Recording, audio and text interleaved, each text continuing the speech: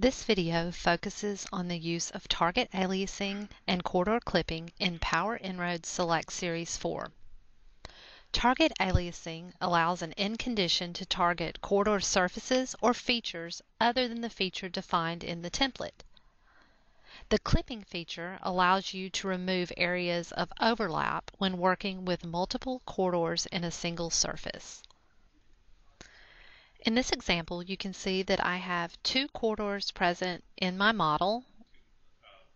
This corridor is named Highway 431, and this corridor is Ramp A.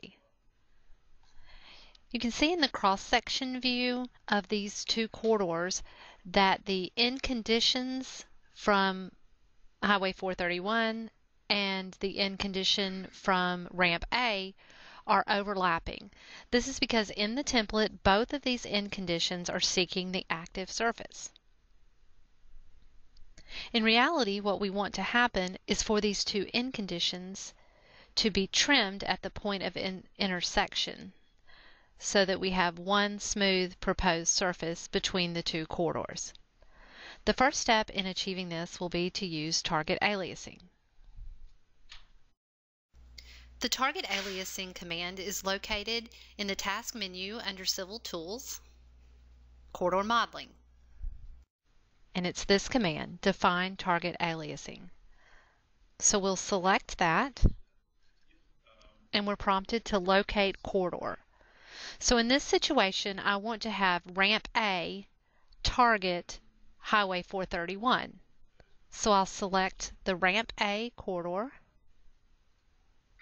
which brings up my target aliasing dialog box. Now you can see here the first option is target. In this pull down, you'll see a list of all the end condition targets for the current corridor. In Ramp A, only the active surface is currently listed as a target. In the surface or corridor list, you'll see a list of all the available aliases for the current target.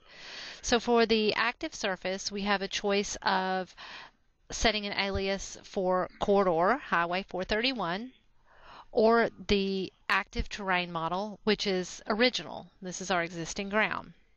Also happens to be the active surface.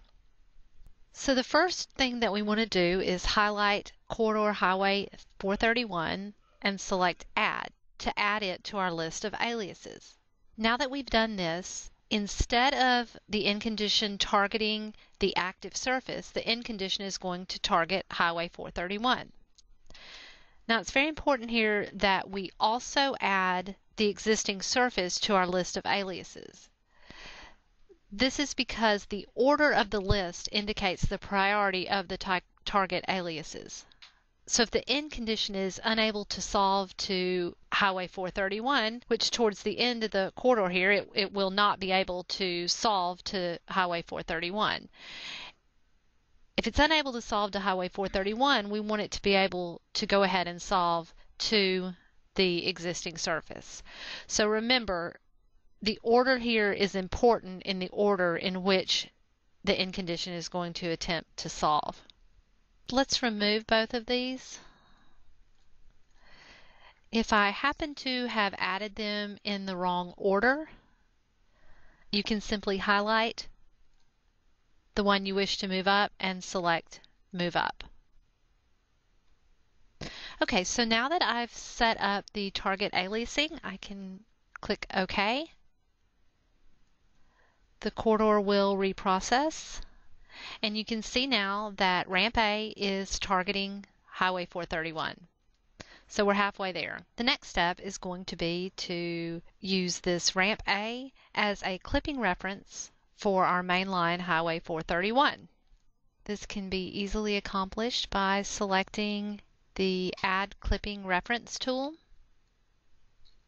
You can see you're prompted to select the corridor to be clipped.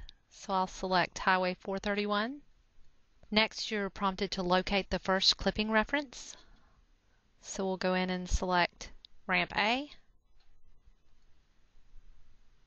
and right-click to reset to complete.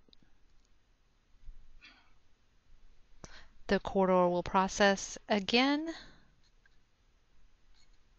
And sometimes you need to skip this forward to get that to reset, so we'll do that. And you can see now that we have ramp A targeting our main line, and then our main line being clipped by ramp A. So our end result is this smooth surface combining the two corridors.